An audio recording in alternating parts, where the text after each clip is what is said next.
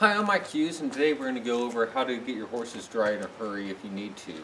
For example, if you're at a horse show and you bathed your horse, but there's not drying in time, now you have to go warm up your horse or show them.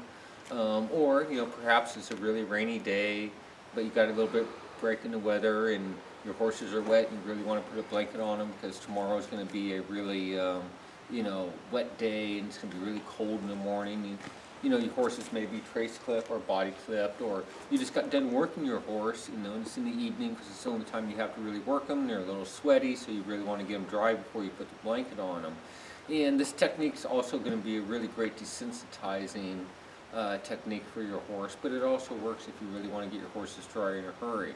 So before you go through this, you want to make sure you go through all the desensitizing that we have on our member page, and you want to go through all the desensitizing on getting this done.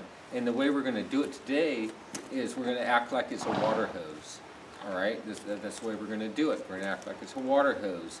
The horses are afraid of the water hose. We want to squirt it right here, then on this side, then eventually we'll go up the front legs, to the neck, to the shoulders, to the rib cage, and to the hind end. So Shasta here has already been desensitized. She's a pretty calm, relaxed horse. Not too much bothers her, but you'd want to go through all your desensitizing first. So here's how we're going to do it. And you could do this anywhere that has an extension cord. So we're going to grab what we call here, we're going to grab here what we call a leaf blower. And in a leaf blower, it blows out a lot of good air. So in the beginning, what we're going to want to do is we're just going to want to turn it on. We want to turn her off and see how she reacts. Then we're going to turn it back on again.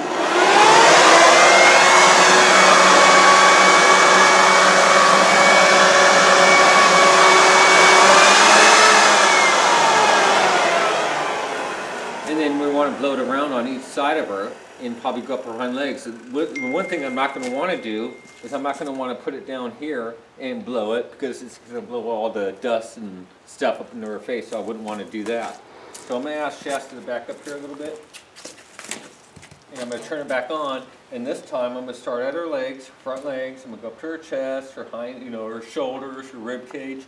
And if she starts moving, then I could always do the change direction or do a one rein stop with her and kind of start over at that point. So I'm going to go ahead and switch hands here. I'm going to go ahead and turn it on.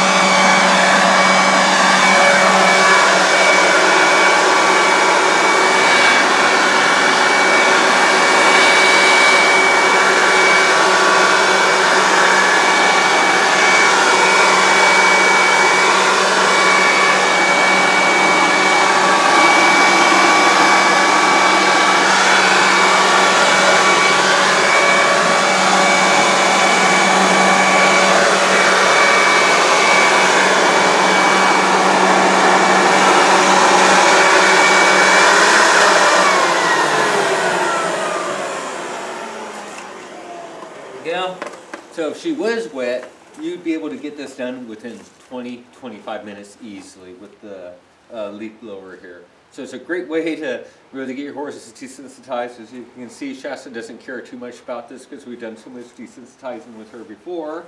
And as you can see, it's probably a great way to get all the dust off them if you wanted all the dust off them all of a sudden. And it's a great way to get them dry if you want to put the winter blanket on in the winter time, but they're still wet, or if you're in the show ring, or before you go to the show ring, you know, just a little wet, you get them dry in a hurry. So I hope this helps, and have a great time with your horses. Thank you.